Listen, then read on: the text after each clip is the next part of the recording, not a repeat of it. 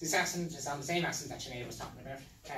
So, or how different it is, or how similar it is. I actually haven't looked at it since I put it in, so I have to try to remember what it is. Okay, so first of all, risk versus hazard. So, what is a risk? Something that may happen or cause harm. So, there are three types of risk: perceived, absolute, and real. So, perceived is something that we think might happen. So, something in our imagination. For everyone, that's completely different. Absolute, this is like the real danger. So, in this instance, it's the cliff edge in Dr. Quarry. The real risk is the absolute risk with measures and safety procedures put in place. So, ropes, hammers, harnesses, all that. So, what is a hazard? A physical thing that poses danger. So, hazards are split into three different categories: people, equipment, and environment. So, this helps us to identify the hazard. So, in this case of the particular accident that I'm talking about, people, I don't think massively would have been a hazard in that particular case. The environment, no, because we had a really nice day, it was beautiful sunshine, so that was fine. Equipment, yeah, maybe then, and maybe people's choices as well. Okay. Yeah, okay, so risk and hazards of the incident.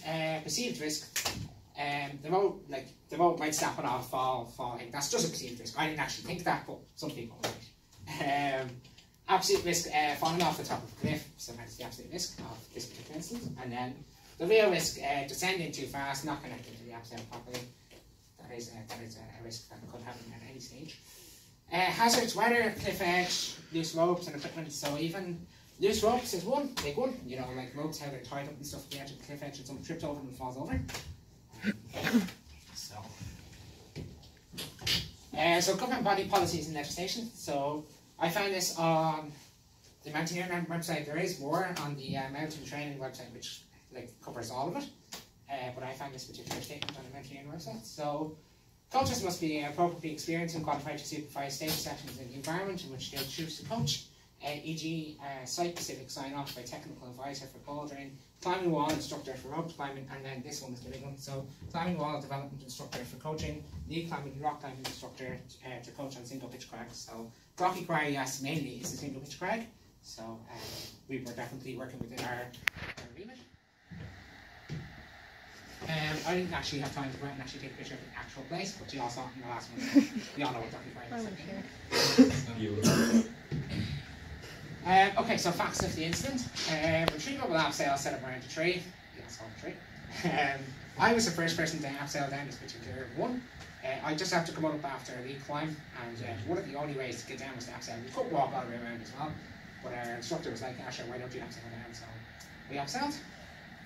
During the abseil, towards the end of the abseil, I fell off the rope and landed on the ground. I reckon the distance was about 3 to 4 meters. The climb was approximately 25 meters. Rope was expected to be 50 meters, actually a few meters shorter than 50 meters. I can't tell exactly how much shorter it was, but it was definitely a few meters shorter. Okay, so the outcomes of the accident, or the incident.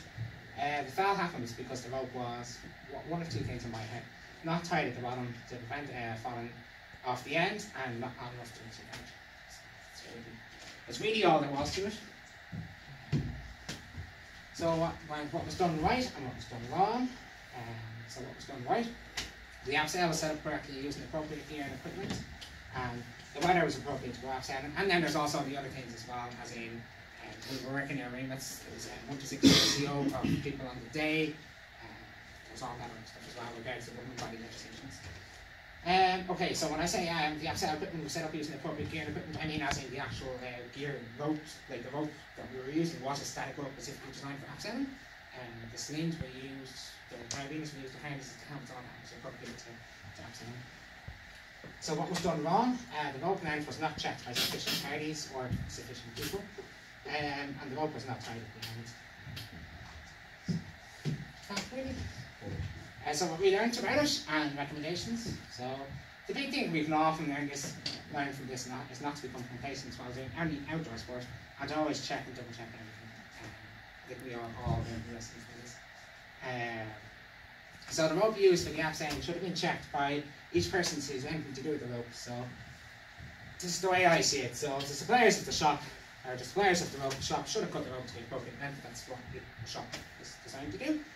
The persons who purchased the rope from the shop, so i.e. the college or whoever purchased the rope, The instructor start before use, so yeah, that's good stuff. And then maybe the participant as well, where the participants of the PW even wrote that down. But if all these were checked, then chances are yes, probably working properly. It's quite short, yeah. Any questions? You was obviously playing with Deco there, was it? Were you playing with Deco on the day? What did he say about the incident? Did he say anything about you annoyed or anything more? He said he takes a certain level of responsibility and that we're all going to step forward and learn things. You personally, what would you do differently? Would you just count the rope? Would you tie the knot in the rope? What single point would you do differently? I try not to do every single rope I use from now on. That's a big drill thing to do the hard way. Even not ropes for climbing, even ropes for sailing or anything else. Just I always I'm not the only person who I'm using. You've got ISIS.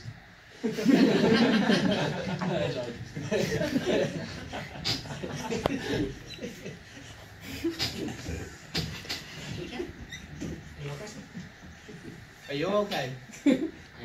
Mentally and physically? Mentally? Did it put you off climbing for a little bit? What? Did it put you off climbing for a little bit? For a while, yes, it definitely did. A couple of times I was talking why I definitely felt it. That's I've sort of lost that as well. So it was only for like a couple of weeks after. Sorry. What did you get as a bride? What did you get as a bride? As a what? As a bride.